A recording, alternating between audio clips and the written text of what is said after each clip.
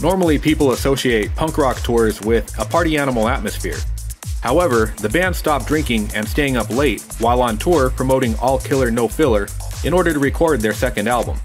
In 2008, Stevo told MTV, "When we realized recording time was coming up, we actually stopped partying.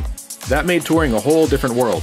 It's strange to spend the last 2 months on the road and go, well, it looks like I'm going to bed early again, and I'll be up all day. Because usually you don't have much to do until the show. So if you drink all night, you'll sleep all day until you're about to go on, and that occupies like 18 hours of the day. Then you only have to be up for one." Only thing is, 1, we're not babies. And 2, we're not that drunk. We're not that drunk. Cheeky bastards! We're not that drunk!